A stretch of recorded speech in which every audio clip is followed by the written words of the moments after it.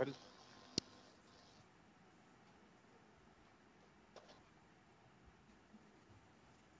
so good afternoon to everyone, and welcome to today's session. I would like to introduce today's resource person, Mr. Milind sir. Today, Mr. Milind Doipode sir is with us to share his experience in the field of mechanical engineering. He had completed mechanical engineering and secured gold medal in MTech. He has deep experience in research work at Department of Atomic Energy, Bhabha Atomic Research Center Lab, Raja Ramanna Center for Advanced Technology Indore, and also IIT Gandhinagar. He had worked on research topics like multi-scale modeling and simulation of heat transfer between alumina nanoparticles and helium gas, and optimization of cooling scheme of 10 mega electron volt electron linear acceleration using CFD tool. He had published papers in International Journal of Heat and Mass Transfer. He has also created YouTube channel with name Milind Creations. So this is all about the brief intro of Milind sir, today's expert. Now I request Professor Dhaval sir to welcome Milind sir. Okay. Good afternoon, everyone. First of all, I would like to welcome welcome students and our expert also, Mr. Milind Doipode sir. Thank you, sir. Sir, first of all, thank you for sparing time for us, and to students also, because they have devoted time in their busy schedule, I believe. And personally, I have one request for you, sir. I would like to know how an engineer and music is connected with each other. Yeah, definitely. While sharing your presentation, please do share about that area also. Yes, sure. Okay, sir. Yes. Thank you, sir. So we can start now without much delay. Okay, so everyone, can you see me? Okay, so my audio is audible, yes, and my video is clearly visible. Yes. Okay, thank you so much. So before we start anything, I would like to thank Government Engineering College Valsad, and especially Professor Nainesh Patel sir, who has asked me to give this presentation and share my knowledge, whatever I'm having regarding the flutes with you all. So basically, I'm an engineering person. But now the question comes into your mind that how this flute comes into the picture. Because whenever we hear any musical instrument, we think it's like a hobby, or it's like it is not related to the engineering. But let me tell you, this is very well related to the engineering, because now you can see this second slide. If you consider a musical instrument, especially the flute, you hear a sound from the flute, so you can guess that the basic fundamentals of a flute is a sound frequency or sound energy, right? Most of the times I will be talking in English. Well, sir requested me to talk in Hindi also, but let me clear one thing, that my background is Marathi, so I am bit not good in Hindi, but I will try. So if I make some mistakes in Hindi, just ignore the grammatical part and take the important points from that. So fundamentals of flute is a sound frequency, but you will be shocked to hear that fundamental of everything is a sound frequency. Now this sounds little bit odd, but let me explain you with some example. If you take any object from the universe, like your ball pen. So if you take a cap of a ballpoint pen, and if you zoom in onto this cap using microscope, you can see it's the scratches on that cap or its surface finish, you can see, right?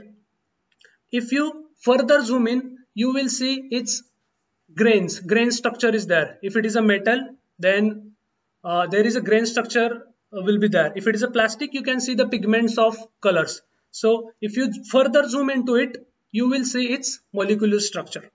Maybe you have learned in 12th physics or chemistry the molecular structure of anything.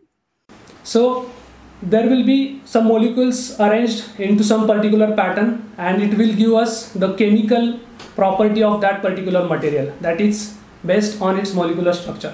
Now if we further zoom into it, we will see its atomic structure.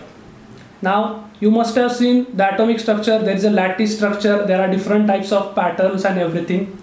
Now the real magical part comes here. If you further zoom into the atom, then it will be a very surprising that 99% of atom is just an empty space. Can you believe this? Whatever we physically see or touch, 99% of that atom is just an empty space. But the surprising thing doesn't end here. The real surprising thing is yet to come. If we further zoom into the atom, we will see its subatomic structure. Now this subatomic structure will be having electrons, protons, nucleus, everything. But if you go into the nucleus or into the electron, do you know what's inside of that? There is just a flux of energy, nothing else. There will be a flux of energy. It will be just like a sound frequency. There are just vibrations. There will be just energy. This is very bizarre, and you cannot imagine, because whenever we see any physical object and inside of that more than 99% it's empty space, and if you further go into electron, it's just sound frequency, it's just energy. So our modern physics is coming to the same conclusion. Now I have given into this slide there is a quantum mechanics. If you are interested into this, just go on Google and search double slit experiment from quantum mechanics. So in this experiment you can see that electron can act as a physical particle as well as a waveform. This is very unusual, like, because electron can act as a physical particle as well as it can act as a waveform, is a sound energy. This can be found out from this double slit experiment. Now this is very vast topic. I will not go into the deep of this, but you can only take from this whatever I have said, that everything has some fundamental sound frequency. It is called as its natural frequency. Everything, even if the building or even any physical body has got some natural frequency. So if we make a sound or any vibrations with that natural frequency, there will be resonance. Vibrations will be there. Whenever the same frequency sound collapse to each other, there will be resonance and vibration will be there. So this is how our flute is related to the engineering. Now there are thousands types of sounds are there. There is a huge amount of frequency which we cannot hear. Now we will move towards our human mechanism, because we are interested obviously in a human body, because whatever the sound is coming from any musical instrument, Indian classical music instrument or any Western music instrument, we have to hear it. It should be pleasurable to our ears. So just briefly we will look at the human ear. So human ear can hear a frequency of 20 Hz to 20 kilohertz. Basically nearly about 20,000 Hz of a range. Okay. So this is the capability of human ear. Now you can see those diagrams. Don't look at those formulae and everything. We are not giving here technical presentation. I am just making you familiar to the base of Indian musical instruments. Then we will go forward to the flute. So human ear can hear a sound from 20 Hz to 20 kilohertz. Now I want to make an musical instrument that can make this sound. Suppose we want to make a flute. Basically I make flute. Not only I play flute, I make flute also. So suppose that we want to make a flute with this 20 Hz to 20 kilohertz range frequency. So if you look at a flute, the flute will be having certain holes on which we place our fingers.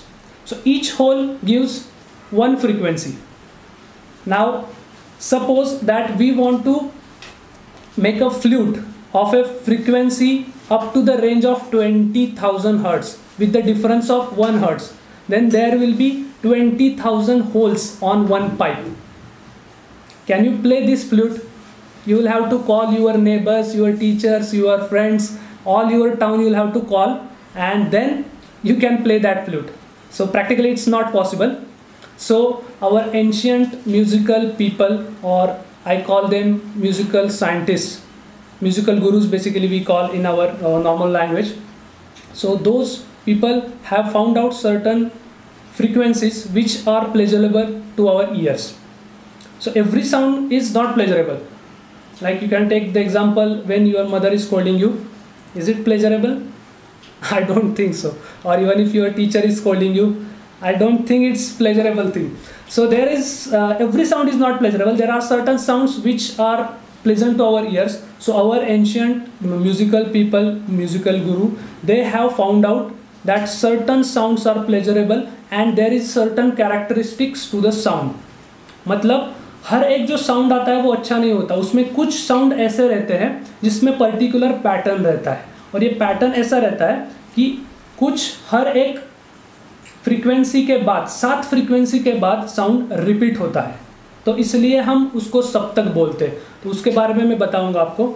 जो हमारे music में सा रे ग म प ध नी, ये 7 जो स्वर होते हैं, तो ये बेसिकली साउंड फ्रीक्वेंसीज है, हर एक साउंड फ्रीक्वेंसी. तो हमारे जो पुराने लोग थे उन्होंने ये फाइंड आउट किया कि अगर हम एक पर्टिकुलर पैटर्न में उस साउंड को रिपीट करेंगे तो उससे जो ध्वनि निकलेगा उसका बॉडी पे अच्छा इफेक्ट आएगा, उससे हम कुछ रस उत्पन्न कर सकते हैं. रस मतलब जिससे एक भाव पैदा होता है, हमारे मन में कुछ किस तरह का भाव पैदा होता है.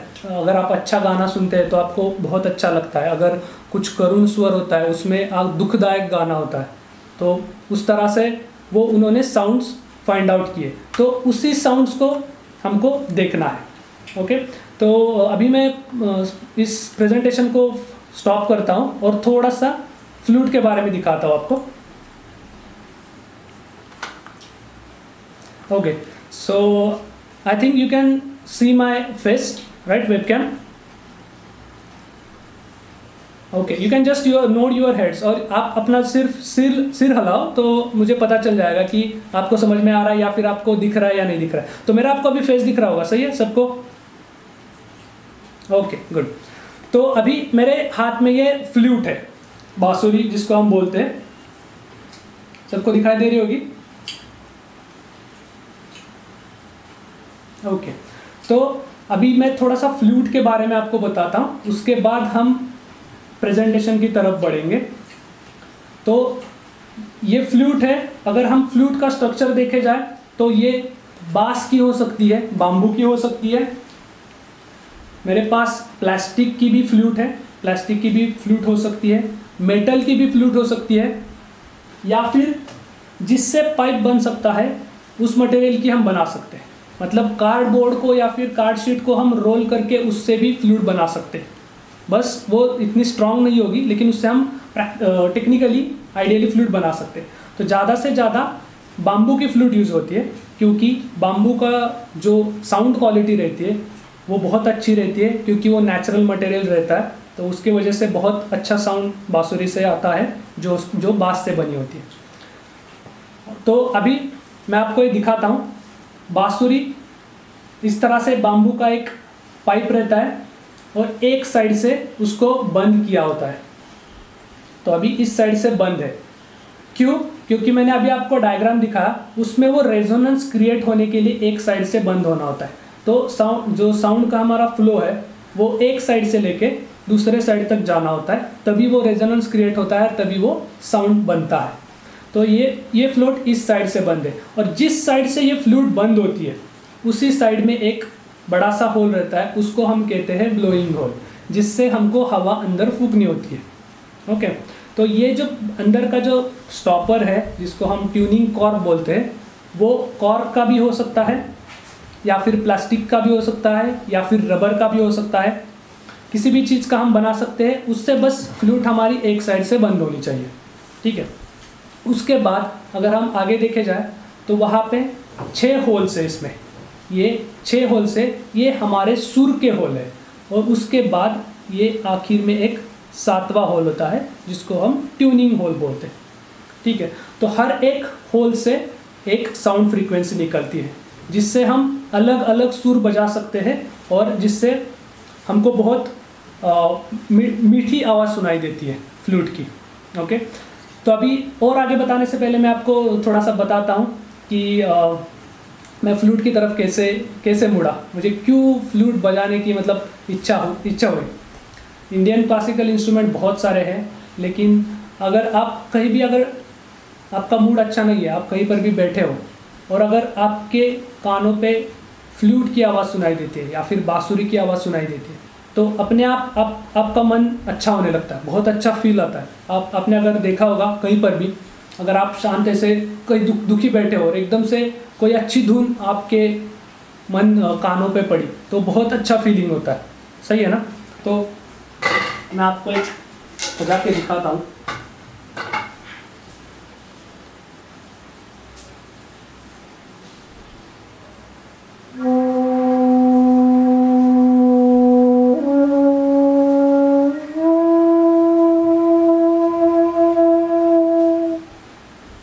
तो ये आवाज़ सुनने के बाद एकदम से मन शांत हो जाता है। अगर आप थोड़े से डिप्रेसिंग मूड में हो या फिर आपको अच्छे मूड में नहीं हो तो आपको बहुत प्लेजेंट साउंड लगेगा इसका।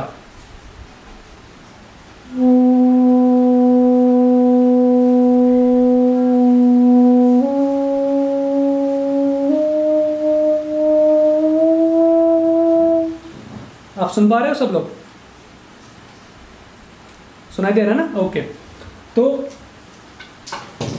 तो इसके वजह से मैं फ्लूट की तरफ बहुत ज़्यादा अट्रैक्ट हो गया। मुझे ऐसा लगा कि फ्लूट अगर मैं खुद बजा पाऊँगा तो उसमें बहुत सही लगेगा। तो फ्लूट इसलिए मैं फ्लूट की तरफ बढ़ गया। और हमारे मराठी में एक ऑथर है, उनका बहुत अच्छा सेंटेंस है कि जो भी आप जॉब करते हैं या फिर अर्निंग के लिए आप जो भी करते हैं, उससे आपको लाइफ में ये पता चलेगा कि कैसे जिया जाए, लेकिन आपकी जो भी हॉबी है या फिर जो आप दिल से करते हैं वो आपको बताएगा कि क्यों जिया जाए। लाइफ ऐसी सीधी प्रैक्टिकल नहीं है कि 1+1 it's not like that. Your life is very emotional, because अगर कोई पर्सन आपको आपके कुछ अच्छी बात बताता है, आपके बारे में कुछ अच्छा बोलता है, आपके बारे में कुछ अच्छा करता है, तो आप उसकी साउंड फ्रीक्वेंसी मेजर नहीं करते हो, आपको बहुत अच्छा लगता है दिल से। तो लाइफ सिर्फ प्रैक्टिकल नहीं है। तो उसके वजह से मैं इंजीनियरिंग करने के बाद, एमटेक करने के बाद और ये रिसर्च फील्ड में होने के बाद भी इस तरफ बढ़ा, क्योंकि लाइफ में हमारे बैलेंस होना चाहिए हर चीज़ का, दोनों चीज़ों का। ओके, तो अभी हम फिर से एक बार प्रेजेंटेशन की तरफ बढ़ते हैं।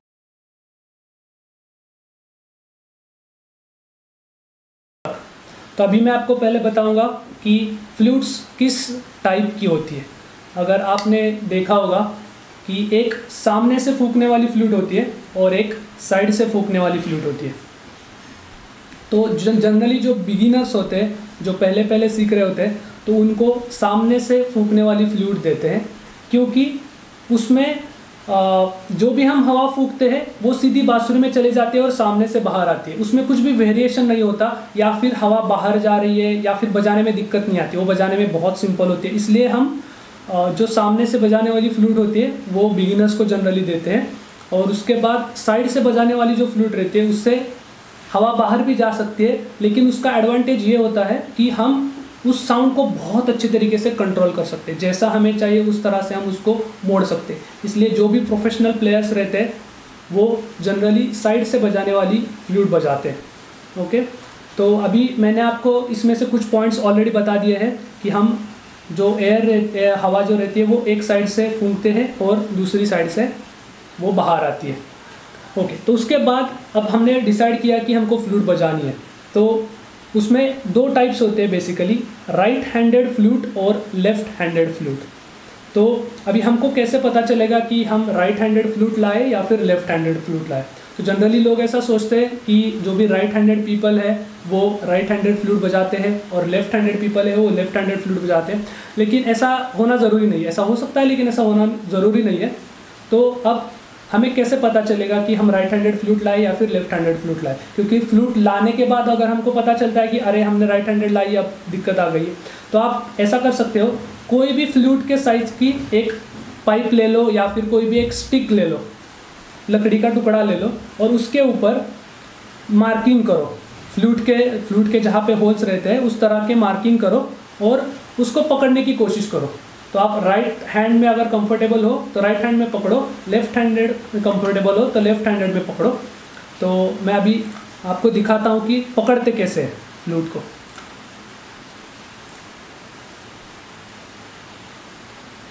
ओके, तो अभी मेरा फेस दिखाई दे रहा होगा। तो ये फ्लूट है और इसमें से जो 6 होल है उसके जो लास्ट 3 होल्स है उस पे हमारा राइट हैंड अगर आता है तो हम सारी फ्लूट हमारे शरीर से राइट हैंड साइड में पकड़ते हैं। तो अभी ये मेरा webcam I don't know mirrored है या फिर कैसा है, लेकिन ये मेरा राइट हैंड है। अभी मैंने जो ऊपर किया ये मेरा राइट हैंड है। तो हमारे लास्ट के जो 3 होल है उस पे अगर हमारा राइट हैंड आता है तो हम उसको राइट हैंड साइड की तरफ पकड़ते। तो अभी पकड़ना कैसा है फ्लूट को? तो ये मेरा लेफ्ट हैंड है, ये लेफ्ट हैंड पहले 3 होल पे आएगा। ये मेरे जो 3 उंगलियां हैं 1 2 3, ये मुझे पहले 3 होल पे रखनी है और ये जो आखिरी 3 होल है उस पे मुझे राइट हैंड की ये 3 उंगलियां रखनी है। ओके, इस तरह से। और ये मैंने फ्लूट राइट हैंड साइड में पकड़ी है। उसके बाद ये जो ब्लोइंग होल है इसको निचले होठ के नीचे रखना है, इस तरह से, ऐसे। और ये आधा ऊपर होना चाहिए और इस तरह से हम उसको पकड़ेंगे तो ये राइट हैंड की तरफ हमने फ्लूट को पकड़ा है।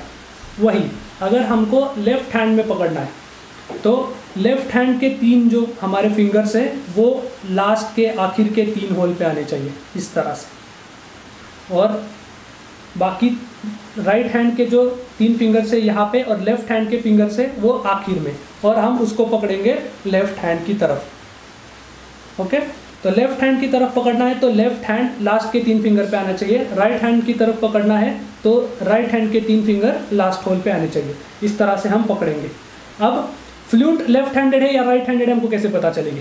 तो फ्लूट को इस तरह से पकड़े आप, ब्लोइंग होल हमारी तरफ होना चाहिए और इस तरह से हम फ्लूट को पकड़े तो सारे के सारे होल्स एक लाइन में होंगे, लेकिन आखिरी का जो होल है वो हमारे राइट हैंड साइड की तरफ मुड़ा है। आप देख पा रहे हो इसको? सब लोग देख पा रहे हैं इसको? सारे होल स्ट्रेट लाइन में है, आखिरी का होल जो है 7वां होल वो राइट हैंड की तरफ मुड़ा है और हमने ब्लोइंग होल की तरफ से पकड़ा है। वही मेरे पास एक लेफ्ट हैंडेड फ्लूट भी है तो मैं आपको दिखाता हूँ। तो ये लेफ्ट हैंडेड फ्लूट है, मैंने ब्लोइंग होल की तरफ से पकड़ा है इसको। सारे होल्स स्ट्रेट लाइन में है लेकिन आखिरी का जो होल है वो लेफ्ट हैंड की तरफ मुड़ा है। तो इससे हम पता कर सकते हैं ये लेफ्ट हैंडेड है, ये राइट हैंडेड है। ठीक है, इतना समझ में आपको? अभी फिर से मैं प्रेजेंटेशन की तरफ बढ़ता हूँ और जब तक प्रेजेंटेशन ओपन होता है मैं आपको कैसे बजानी है फ्लूट ये दिखाता हूँ। ओके, तो मैं राइट हैंड की तरफ जनरली पकड़ता हूँ फ्लूट। तो मेरे ये तीन उंगलियाँ लास्ट के होल में है और इस तरह से मैंने पकड़ी है। और उसके बाद आपको फ्लूट में इस तरह से फूंकना है कि आवाज़ आने लगे। पहले तो ऐसे हवा की आवाज़ आएगी, लेकिन जैसे ही आप उसको थोड़ा सा शिफ्ट करोगे किसी साइड में तो आवाज़ आनी शुरू होगी ऐसे।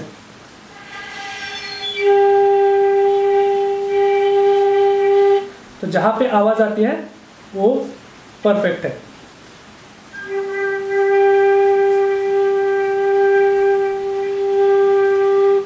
ओके, तो अभी आपको प्रेजेंटेशन दिखाई दे रहा होगा।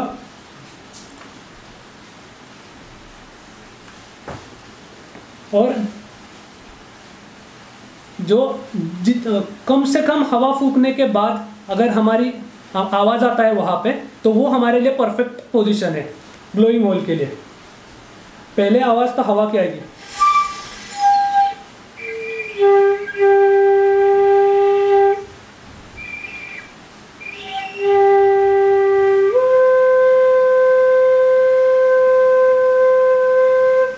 तो इस तरह से आप फ्लूट को पकड़ सकते हैं। तो अब ये इंट्रोडक्टरी लेक्चर है, तो मैं ओवरऑल सब चीज़ें बताऊंगा फ्लूट के बारे में, ताकि आपके मन में थोड़ी रुचि पैदा हो सके फ्लूट के बारे में, और आप भी थोड़ा सा उसमें सीख सके किस तरह से फ्लूट काम करती है।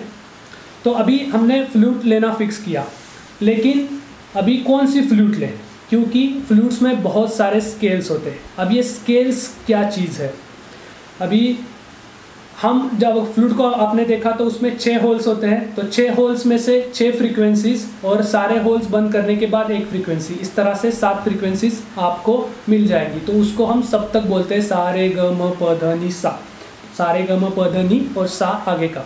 तो उस तरह से हम 7 साउंड्स निकाल सकते हैं, लेकिन उस 7 साउंड्स के बाद फिर 7 आते हैं, उसके बाद फिर 7 आते हैं। मतलब अगर हम फ्रीक्वेंसी को इंक्रीज करते जाए तो 7 के बाद फिर से 8वां जो साउंड होता है उसकी कैरेक्टरिस्टिक्स पहले साउंड की तरह ही होती है, लेकिन उसकी फ्रीक्वेंसी ज़्यादा होती है। तो 7 7 7 के हमने ग्रुप्स बनाए हैं, तो उसको हम सुर बोलते हैं, और वो सुर मंद्र सप्तक, मध्य सप्तक और तार सप्तक ऐसे होते हैं। तो अब मंद्र सप्तक क्या होता है? उसमें बहुत कम फ्रीक्वेंसी का साउंड होता है, और हम फ्रीक्वेंसी बढ़ाते जाते हैं, तो 7 के बाद जो 8वां साउंड होता है वो फिर मध्य सप्तक का फिर से सा आ जाता है, सा रे ग म प ध नि, और सा जो होता है वो अगले मध्य सप्तक का वो सा आ जाता है। फ्रीक्वेंसी बढ़ती है, वैसे फ्रीक्वेंसी बढ़ती बढ़ती जाती है, लेकिन फ्लूट में हम सिर्फ 7 ही बजा सकते हैं। तो जब 8वां हमको साउंड बजाना होता है तो उसके लिए हमको नई फ्लूट लगती है, तो उस फ्लूट को अगला हम स्केल बोलते हैं। तो हम जनरली ABCDEFG तक के फ्लूट्स रहते हैं। अगर G के बाद हमको फ्लूट चाहिए तो उसको हम फिर A की मध्यम बोलेंगे, A मिडल बोलेंगे, फिर BCDEFG, उसके बाद हम A स्मॉल या फिर A छोटी A, इस तरह से हम बोलते हैं। तो उसको हम स्केल्स बोलते हैं। तो जैसे जैसे हम फ्लूट का स्केल बढ़ाते जाते हैं उस तरह से फ्लूट छोटी हो जाती है और उसकी फ्रीक्वेंसी बढ़ जाती है, वो तीव्र हो जाती है।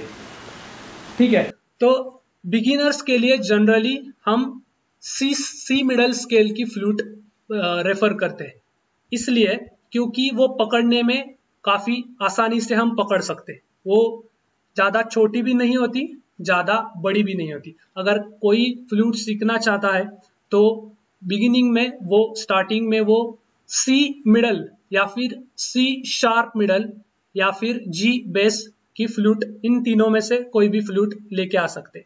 अब ये शार्प क्या होता है?